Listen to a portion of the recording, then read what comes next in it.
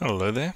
We're looking at trigonometry in this video, and we're looking at finding the area of a triangle. Now, the area of a triangle. Now, you thought that area of a triangle you needed half the base times the perpendicular height, and that's for a triangle that possibly has a perpendicular height to it. But we can actually find the area of a triangle using trigonometry in a non-right angled triangle without any indication of a perpendicular height happening. The area formula for a non-right angled triangle is half A times B times sine C. A and B are side lengths and C is an angle.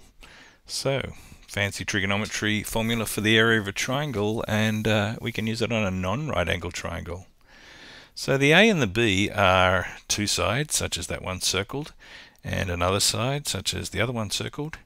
And the important thing about the C angle, it needs to be what we call the included angle. It needs to be the angle that is between the two sides that we're working with. So it needs to be two sides and the included angle for this to work properly. So this formula finds the area of a non-right angle triangle from two sides and an included angle. Here is an example. We have two sides and an angle that's in between those two sides, so this should work quite well. Find the area of triangle ABC. And here's our formula. Area equals half AB sine C. Now, within that formula, between the half and the A and the B and the B and the sine C, we have invisible multipliers. So we'll keep that in mind when we're putting all this into our calculator. So we're looking to take that formula on the top line and just underneath it substitute all the numbers from the question, like most formula-based questions.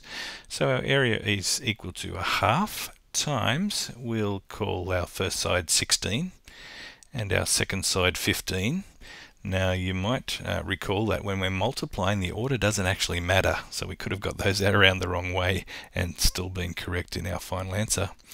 Multiplied by, now the sine C, the things that come after sines and coses and tans, their angles, the only angle in the whole question is 48 degrees.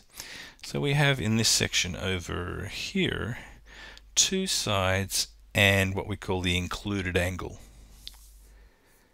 So we've just put them in all in the right spots, and we will type that into our calculator and successfully get an answer of 89.2.